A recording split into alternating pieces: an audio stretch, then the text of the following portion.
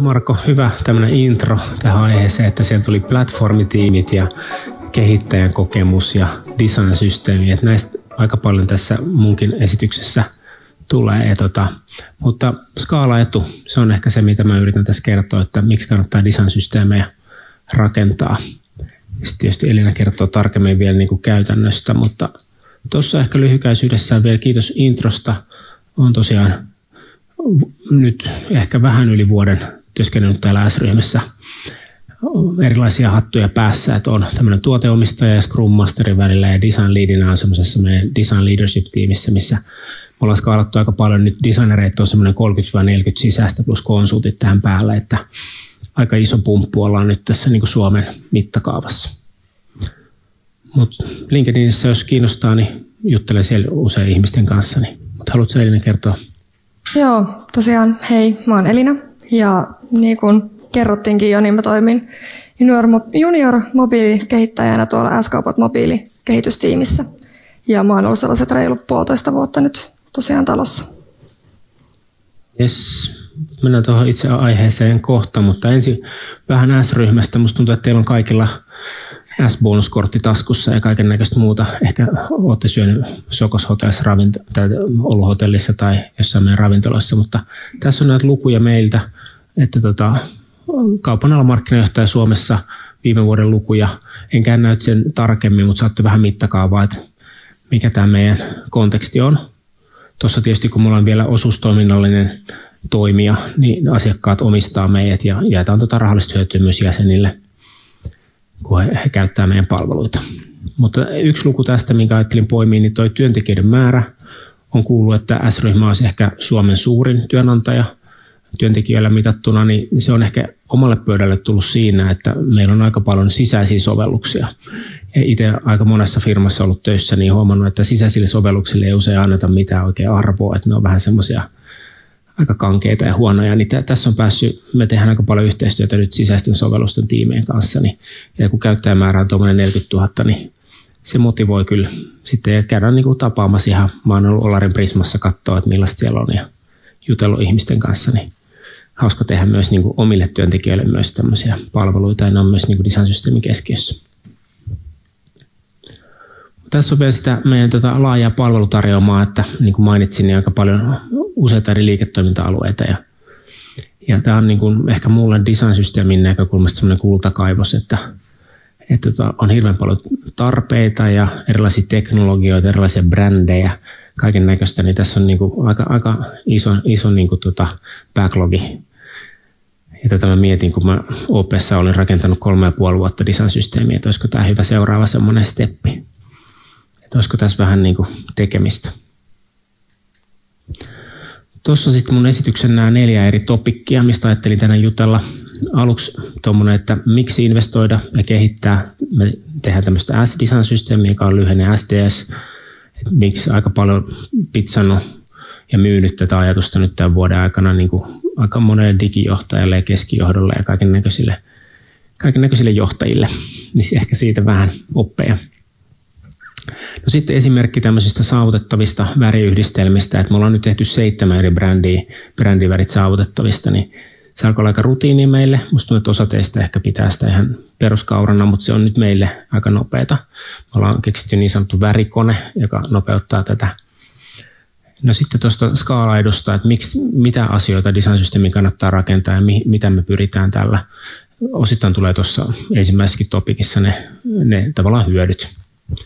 Ja sitten, että jos tämä alkaa kiinnostaa ja tulee sellainen fiilis, että tämmöinen kanssa rakentaa, niin muutamia oppeja tuossa vikassa kohdassa, että miten kanssa lähtee alkuun. Mutta mennään tähän alkuun. Miksi investoida ja kehittää design-systeemejä? Tässä on tämmöinen kalvo, joka on tullut aika tutuksi itselle tämän vuoden aikana. Aika monen kanssa jutellut tästä. En käy tätä niin kuin ihan yksityiskohtaisesti läpi, koska tästä voisi jutella yli tunnin ihan kevyesti.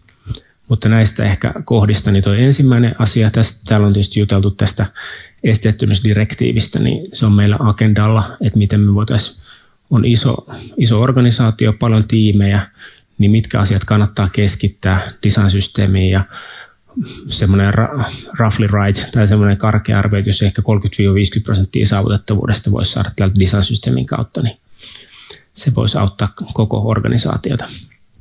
Sitten toinen asia, mikä tänään tulee ehkä tutuksi tuosta, niin toi 4. kohta, eli miten käyttökokemuksen yhdenmukaisuutta ja erityisesti näiden brändien digitaalisen muotokirjan skaalautuvuutta ja ylläpidettävyyttä voidaan parantaa tällä design-systeemillä. Että paljon hyötyjä, mutta tänään keskitytään tuohon niin kuin ensimmäiseen asiaan ja 4. asiaan. Ja Marko mainitsi sieltä sen Deva ja Developer Experience, niin se on 5, mutta sinne ei mennä nyt. Mutta mä lisäisin siihen vielä sen niin kuin suunnittelijankin työntekijäkokemuksen, että myös tärkeä.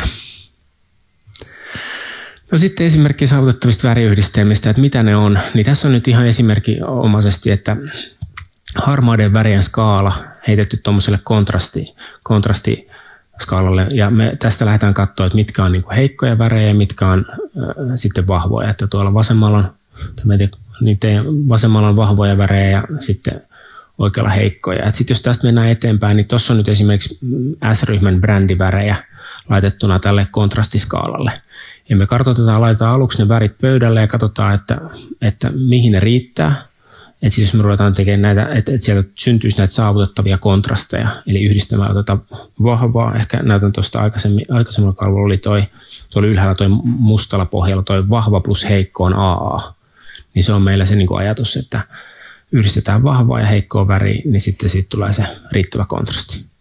Mutta meillä on sitten myös Devissä tehty niin kuin kontrastitestit, että me ei tavallaan päästä mitään läpi myös se, että siellä on automaatio siellä meidän niin kuin tekkipuolella. Mutta tätä jos katsotaan, niin tässä on nyt meidän brändejä. Me ollaan nyt 7 brändiä tehty, niin tässä on osa niistä. Mutta katsotaan, että mihin se brändin oma väripaletti, niin mihin se riittää. Ja sitten tästä pystytään hahmottaa sitten, että okei, että tarvitseeko meidän tuonne vahvalle puolelle lisätä värejä tai heikolle puolelle lisätä värejä. Ja sitten jos ne sattuu tuohon keskelle, niin sitten on vähän semmoisia, meidän pitää olla tarkkana, että miten niitä värejä käytetään. Ja sitten jos mennään tähän eteenpäin, niin tällä esimerkiksi valitaan sieltä semmoisia väriyhdistelmiä, että mitkä olisi sitten niinku järkeviä. Eli ei oteta koko paletti pöydälle, mutta ruvetaan sieltä niinku pilkkomaan. Ja tuossa myöhemmin puhun näistä brändimuuttujista, niin mitä me pilkotaan sinne, jotta me tarjoillaan niitä kaikille eri tiimeille. Mutta tässä erityisesti tästä kuvasta, niin jos huomaatte tuommoisen niin kuin keskivihreän värin tuossa, niin se on erityisen haastava esimerkiksi S-ryhmälle, että sitä käytetään tosi paljon eri paikoissa, niin sitten se me ollaan tunnistettu ja sitä pitää vaan niin kuin tarkasti käyttää tietyissä konteksteissa. Mutta nuo heikot värit pitää olla riittävän heikkoja ja vahvat pitää olla riittävän vahvoja, niin sitten me saadaan se kontrastivaatimus tehty. Tässä on sitten esimerkki vielä, että jos katsotaan taas vasenta puolta, niin siellä on vahvoja värejä taustavärinä ja siinä heikko väri päällä, jotta syntyy se kontrasti. Sama oikealla puolella taas heikot värit on taustalla ja vahvat värit päällä. Itse kysyin ihan meidän designerilta, että onko toi, missä on tänään, lukee tuossa painikkeessa ja sitten on tuommoinen kello, että onko se varmasti saavutettava, niin on. Että se läpäisee just sen että se on AA. Mutta esimerkiksi tuo sydän tuossa keskellä, niin se on just vaativaa, että siinä pitää olla grafiikkaa tai isoja tekstejä, jotta me voidaan käyttää tuota väriä taustalla. Mutta tämmöistä tämä on, että näitä me ollaan tehty aika paljon tässä. Niin. Mutta sitten, miten tämä skaalaetu, miten se liittyy näihin design-systeemeihin? Niin tässä on nyt semmoinen kuva. Mä olin vielä OPL-töissä ja sitten mä mietin, että mä rupesin kyselemään kaikille, että olisiko mahdollista, että jos meillä olisi hirveä määrä niin kuin brändejä. Että kun me ollaan tehty nämä aikaisemmin, kun siellä oli tietysti aika semmoinen OPL aika hieno brändiarkkitehtuuri, niin miten se olisi niin kuin paljon brändejä? Tässä on nyt tavallaan kuvattu osa. Tämäkin on tietysti, että miten me määritellään. Että esimerkiksi tuolla raflaamossa niin on sitten tämmöisiä kahviloita ja ravintoloja, voi olla vaikka 200. Niin nehän ei ole tietysti S-ryhmän brändejä, vaan ne voi olla niin kuin mitä vaan brändejä. Että mikä on brändi tavallaan ja mitkä värit pitäisi olla saavutettavia. Mutta tätä mä niin rupesin haaveilemaan, että voisiko tämä olla totta, että meillä olisi tämmöinen usean brändin ja usean teknisen alustan design-systeemi. Ja sitten jonkin verran, kun mä seuraan alaa, niin aika paljon puhutaan tästä nyt tämmöisestä usean brändin design-systeemistä, mutta aika vähän on vielä puhuttu näistä, niin että se on nämä molemmat. Et tiedän esimerkiksi vaikka Volkswagen-konsernilla, niin heillä on aika kattava, joka kattaa koko Volkswagen-konsernin kaikki brändit. Niin semmoinen, mutta siellä ei taas silloin joku React-komponenttikirjasto taustalta joku, mutta siinä ei oltu menty musta näin pitkälle ehkä teknisen, että siellä olisi useita teknisiä alustoja. Mutta tietysti olisi kiinnostavaa kuulla Microsoftin Fluentista, että mä tiedän, että se on aika semmoinen kattava systeemi. Mutta siinä niin kuin tämä ajatus. Ja sitten jos tästä ruvetaan miettimään sitten vielä niitä teknisiä alustoja, tuossa oli ehkä niin kuin fokussin niissä brändeissä, niin tämä on se, mitä me ollaan tehty. Aika tyypillinen Style Dictionaries usein tai tämmöisessä työkalussa on noin brändimuuttujat. Mä pitkään mietin, että miten mä voisin olla selkokielinen enkä käyttäisi design token-sanaa, mikä on aika yleisesti käytössä. Niin jos me OP:ssa nauraskeltiin, että nämä on brändimuuttujia tai sitten nämä on tyylivakioita. Mä en tiedä, me voidaan joku kallupi tehdä, että kumpi on parempi termi. Mutta tästä näette, että siis tämä brändin digitaalinen muotokieli tuodaan sitten tuonne brändimuuttujiin. Näistähän on tietysti designityökalut ja devityökalut. Mä tykkään sanoa myös sillä, kun mulla on design-tausta, niin mä sanon, että brändimuuttujat on niin kuin erittäin hyvin suunniteltua koodia. Ja mä sanon, että koodi on tärkeämpää kuin design, koska sitä pystytään sitten jakamaan niin paljon helposti ja sitä on helpompaa ylläpitää. Mutta ei tarkoita sitä, että se ei olisi niin kuin hyvin suunniteltua. Eli siellä on niin kuin näette nuo värikontrastit, niin ne on siellä koodissa sitten. Mutta tässä näkyy vähän meidän tekkistäkkiä, että mitä me ollaan nyt tekemässä suunnilleen. Että tässä on hauskaa tuo mobiilipuoli, että päästään sinnekin tekemään. Ja se on ehkä semmoista, mitä ei ole ehkä Suomessa niin paljon tehty, mitä on kuullut. Muutamia design-systeemejä tiedän, että siellä on vähän mobiilipuolta, mutta se on tässä niinku kiinnostavaa. Aika mennään niinku tavallaan semmoisille reuna-alueille, että ei ole vielä ratkaistu. Esimerkiksi React Nativesta puuttuu tietty tuki, mitä me nyt mietitään, ja me rakennetaan sellaisia workaroundeja, mutta sitten kun se tuki on, niin me puretaan näitä. Mutta niinku aika sillä lailla mennään aika sillä niinku kehityksen kärjessä jossain jutussa. No sitten tässä on kyllä tämmöinen tilannekuva ja tiekartta, missä mennään, että toi perustaan tekemiseen meni semmoinen 6 kuukautta meiltä. Että se oli tietysti haastavaa reboottaa koko projekti, kun siellä oli tietynlainen design-systeemi käytössä, mutta sitten kun mun tavoite oli tietysti saada tämä niin kuin skaalattua kaikille brändeille, niin silloin se perusta pitää olla kunnossa. Ja paljon jouduttiin miettimään monen brändin tukea ja monen teknisen alustan tukea ja sen semmoista. Ja tietysti uusi tiimi ajettiin sisään myös siinä 6 kuukaudessa. Mutta tuosta vähän näkee, että missä mennään. Ja jossain vaiheessa tietysti päästään tuonne ylemmälle tasolle, milloin se muuttuu tietysti paljon vaikeammaksi. Jonkin verran päässyt tekemään tuommoisia patterneja. Tämä on ihan hirveä suomalainen nimi, mutta joku mallipohja tai mikä se on, komponenttien komponentti. Mutta sitten, no miten saa aloittaa tämä design-systeemi? Tämä on nyt toinen tämmöinen isompi projekti, mitä mä oon vetänyt, niin tässä on ehkä mun ajatus, miten kanssa lähtee liikkeelle, että tämmöinen, tämä on inhottava, kun nämä on kaikki taas englanniksi, että niin kuin Objectives and Key Results, OKR-malli, niin tämmöistä mä oon pyörittänyt nyt 4,5 vuotta, niin mä oon kuullut, että Googlella, kun ne aloitti, ja niillä oli alle 10 ihmistä, niin ne käytti OKR, ja sitten jos miettii, että missä Google nyt on, niin ehkä ne on tehnyt jotain oikein käyttäen tätä OKR-mallia. Mutta tässä on aika paljon, tietysti se fokus on noissa niin kuin vaikuttavuudessa ja niissä tuloksissa. Että jos tässä katsotaan oikeata reunaa, siellä on toimenpiteitä, niin mäkin pyöritän jiraa ja epikkejä ja featureita ja kaikkea semmoista, mutta sehän ei ole itseisarvo, vaan se on sitten se, että se vaikuttavuus, mitä me rakennetaan ja mitä me saadaan aikaiseksi, se on tuossa tavoitteessa ja mitä tuossa niin kuin tulokset ja mittarit. Puhutaan niin kuin englanninkielinen termi key results. Mutta tässä nyt näkyy se, ja tietysti visio pitää olla määriteltynä, ja sitten nämä on vaan pilkottu, tämä OKR-mallihan vaan, meillä on tietty strategia, ja tämä OKR-malli vaan vuositasolla kuvastaa sitä, miten me pyritään lähemmäksi tuota visiota. Ja tämä on sillä hauskaa, että tällä OKR-mallilla tavallaan me voidaan katsoa, kuinka kaukana me ollaan siitä visiosta niin kuin numeerisesti. Et visio ei ole mikään sellainen näky tuolla jossain horisontissa, vaan se on aika periaatteessa numeerinen. Mutta joo, näette tuommoisia osa-alueita, mitä me nyt puhutaan, ja aika hyvät näyttää tällä hetkellä nuo tulokset. No sitten tiimi. Kun olen saanut rahoituksen, mä skaalasin nyt tästä niin kuin 2 hengestä 7 henkeen niin kuin vuodessa tätä tiimiä. Että sain jonkin verran rahoitusta tällä, niin sitten tietysti piti rekrytoida tiimi vielä sitten lennossa. Tammikuussa rekrytoitiin ja helmikuussa jengi aloitti. Mutta tässä on kovia tyyppejä tänne, kun menee aamulla töihin ja makee, kun kaikilla on vähän semmoinen lapsen riemu, koska ei kukaan niin kuin osaa tätä aidosti ja mennään aika siellä reuna-alueella, niin sitten joka päivä joutuu oppimaan uutta, eikä kukaan niin kuin voi sanoa, että tajuu kaiken. Mutta yksi ohjenuora ehkä mulla on semmoinen, että enemmän devaajia kuin designereita tiimiin, koska mä joskus aloitin Design Systeemin, missä oli pelkästään designereita, ja se oli ihan niin kuin disaster, että niin kuin moni voi ehkä ymmärtää, miksei se on hyvä. Mutta jos kiinnostaa, niin tosiaan meillä on sitten 2 rekryä auki, että nyt on mahdollista niin kuin päästä tähän menestystarinaan mukaan, että kaikki on aika alussa ja erityisesti mobiilipuolelle ja tuonne lead engineer, siellä on meillä aika hyvä DevOps-jengi, mutta pääsee miettimään arkkitehtuuria ja pääsee niin kuin vaikuttaa sitten. Meillä on aika paljon kehittäjiä, niin heidän kanssa keskustelee. Mutta hyvä, siinä mun. Kiitos Antero. Joo, tosiaan tuun kertomaan vähän nyt tästä devaajan näkökulmasta ja vähän vielä lisää, minkä takia mä oon täällä puhumassa.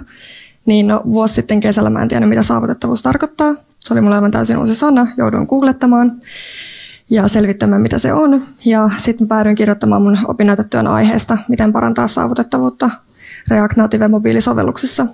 Ja nyt vuosi jälkeen ja ollaan täällä, niin on sitä jotain tullut opittua aiheesta. Mutta tosiaan saavutettavuus kehittäjän näkökulmasta. Vähän aiheita, mitä mä aion tässä höpötellä, niin S-Kaupat mobiilisovelluksesta lyhyesti. Sitten vähän minkälaista käyttäjäpalautetta me ollaan saatu, minkälaisia haasteita mä oon kohdannut toteutuksessa ja mitä meillä tehdään vähän eri tavalla nytten ja mitä mä ajattelen vähän tulevaisuuden näkymistä. Mutta tosiaan S-Kaupat mobiilisovellus. Jos ei ole nähnyt, kuullut tai koskaan kokeillut, niin tässä vähän osviittaa, miltä se näyttää. Ja se on tosiaan S-ryhmän ruoan verkkokauppa ja korvasi ton vanhan foodie.fi-palvelun tässä tämän viimeisen vuoden sisällä. Tällä hetkellä meillä on noin 300 000 latausta App Storessa ja Google Playssa yhteensä. Ja tämä meidän mobiilisovellus julkaistiin viime vuonna kesäkuussa, eli noin 1,5 vuotta vanha sovellus. No, sitten meidän viime vuoden syksyn tilanteesta. Me oltiin siirtymässä Foodie-palvelusta S-kauppoihin ja saavutettavuuden kehittäminen oli hyvin ensiaskeleissa vielä. Oltiin lisäilty muutamalle painikkeelle rooleja ja muutamia mainintoja saavutettavuuden eteen tehty. Ei oikeastaan sen enempää. Sitten me saadaan asiakaspalvelulta viesti suoraan sovellustiimille, että nyt on huolestunut asiakas. Teidän sovellus ei ole saavutettava. Mä ajattelin tässä kohtaa, että jes, meillä on konkreettinen asiakas, joka oikeasti tarvitsee tätä ja nyt on joku, keneltä mä voin kuunnella ja oppia lisää. Joten me sitten otettiin asiakkaaseen yhteyttä ja sovittiin etäpalaveri palautteen antamista varten. No, sitten me saatiin ensimmäinen palaute jo ennen sitä etäpalaveria ja se meni jotakuinkin näin. Sovelluksen saavutettavuus on 0 ja tämä on mielestäni aivan loistavasti sanottu, en koskaan unohda tätä. Tämä oli semmoinen, mikä vauhditti aika lailla meidän kehitystä eteenpäin ja saatiin semmoinen hyvä pieni potku siihen tekemiseen. No, minkä takia me ei päästy ensimmäiseen palaveriin hirveän nopeasti, oli juurikin tämä palaute ja se johtui siitä, että meidän kirjautumissivu ei toiminut näytönlukijalla ollenkaan. Tosiaan tämä käyttäjä oli täysin sokea ja käytti meidän sovellusta Applen puhelimella ja VoiceOver näytönlukijalla. Ja kirjautumissivu ei ollut millään mahdollista käyttää. Näytönlukija tosiaan ei löytänyt mitään elementtejä sivulla. Kertoo toisin sanoen samaa kuin ihan tyhjää valkoista sivua. Ja se johtui aika lailla siitä, että tämä oli sellainen näkymä ja oli monen muun näkymän alla piilossa, joten näytönlukija ei löytänyt sitä. Se vaati muutaman rivin koodia ja paljon etsimistä ja saatiin se korjattua ja päästiin sitten vihdoin tähän asiakkaan palautepalaveriin. Ja sitä palautetta tuli paljon. Meillä oli muun muassa puuttuvia rooleja, nimiä, vihjeitä, tekstejä ilman kontekstia, vääriä tekstejä, vääriä rooleja, ikonipainikkeita ilman mitään korvaavia tekstivaihtoehtoja, eli ihan tyhjiä elementtejä. Sitten meiltä löytyi piilossa olevia toimintoja, jotka oli piilossa joko sen takia, että ne ei ollut ollenkaan saavutettavia, tai sitten kosketusalueet oli niin pieniä, että oli ihan mahdotonta löytää. Sitten meillä oli myös painikkeita painikkeiden sisällä, mikä auttoi tosi paljon näitä toimintojen suorittamista. Meillä oli epäselviä tekstejä, sitten meillä puuttuu varmistuksia toimintojen suorittamisesta. Ja sitten meillä oli myös tämmöinen ihana ongelma, että näppäimistö esti välillä muiden painikkeiden käyttämisen. Sitten me saatiin myös palautetta vähän meidän sovelluksen ulkopuolisista palveluista, eli tähän sähköpostiin lähetettävästä PDF-tiedostosta, joka ei myöskään ollut täysin saavutettava. Ja ne oli ainoastaan ongelmat, mitä oli näytönlukijalle, koska sitten me saatiin myös palautetta käytettävyyteen liittyen. Ja ne oli tällaisia hyvin yleisiä, mitä me oltiin kuultu muuallakin, ja ollaan näitä sen jälkeen korjattu aika paljon. Ja ne oli muun muassa just tätä, että myymälä on vaikea löytää, koska ne on satunnaisessa järjestyksessä, liian paljon tuotteita tuotekategoriaissa ja niiden epälooginen järjestys. Ja sitten korvaaminen ja kommenttien lisääminen tilaukselle oli tosi vaikea löytää ja ei ollut sellaisessa paikassa, missä käyttäjä kuvitteli niiden olevan. No, paljon palautteita ja myös paljon haasteita niiden mukana. Tosiaan mä lähdin ihan nollasta saavutettavuuden tekemisen suhteen, joten osaaminen oli ihan myöskin nollassa niin kuin se saavutettavuus siinä sovelluksessa. Ja tällaiset asiat oli, mihin mä takerroin monesti ja oikeastaan edelleenkin takerron. Mun isoin pain point, kipupiste on tämä, että ymmärränkö mä tarpeeksi niitä käyttäjien tarpeita. Pystynkö mä asettua tarpeeksi siihen käyttäjän näkökulmaan. Pystynkö mä tehdä toteutuksen, joka toimii jokaiselle käyttäjäryhmälle ja on samaan aikaan käyttäjäystävällinen. Sitten samalla koin suureksi haasteeksi alkuun käyttäjien työkalut, eli nämä näytönlukijat ja näppäimistöt.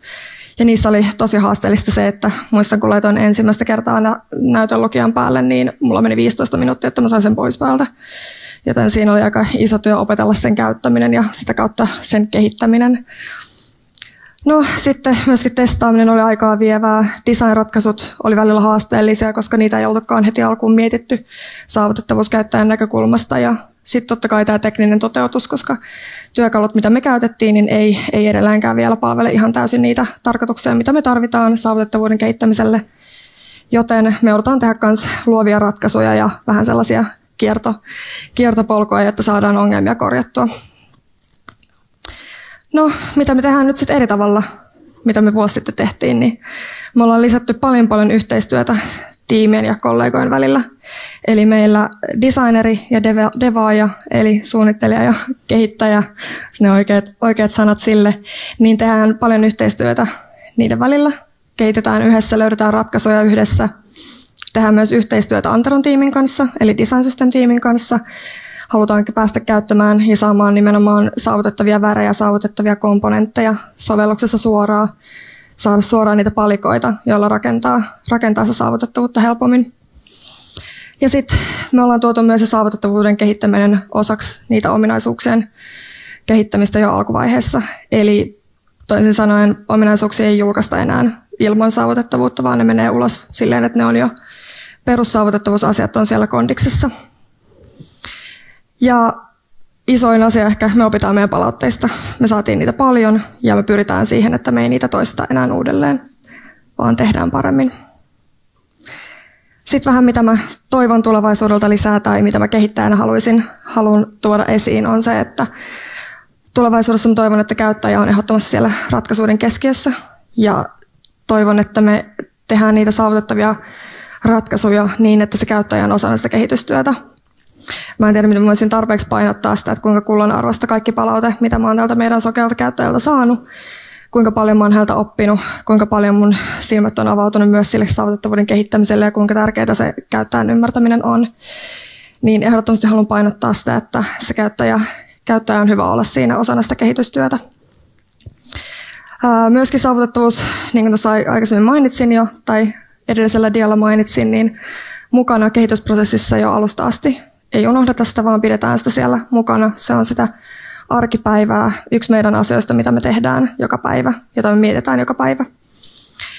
Ja mä koen, että jotta me voidaan tehdä laadukasta saavutettavaa sovellusta, niin VCAG, eli tämä Web Content Accessibility Guidelines, antaa tosi hyvät onnistumiskriteerit ja avut siihen, että miten tehdä niitä teknisiä toteutuksia. Mutta jotta me ei tehdä liian teknisiä toteutuksia, mä koen, että meidän pitää ymmärtää sitä käyttäjää, tuoda sieltä ymmärryksen kautta se inhimillinen käyttökokemus siihen mukaan. Ja jotta se sovellus pysyy laadukkaana ja pysyy saavutettavana, meidän pitää ehdottomasti tehdä jatkuvaa testaamista. Ja sitten mä haluan päättää tämän mun esityksen näihin sanoihin, eli saavutettavuus ei ole koskaan valmista. Mä kuulin tämän tänä vuonna vähän aikaisemmin toisessa konferenssissa, joku tämän sanoi ja puhuttiin siitä, että kuinka niin kauan kun meidän maailma kehittyy ja digitaaliset palvelut kehittyy ja niin kun meidän sovellukset kehittyy, niin kauan myös saavutettavuus kehittyy ja niin kauan sitä pitää myös pitää mukana jatkaa sen tekemistä. Eli saavutettavuus ei ole koskaan valmista. Kiitos.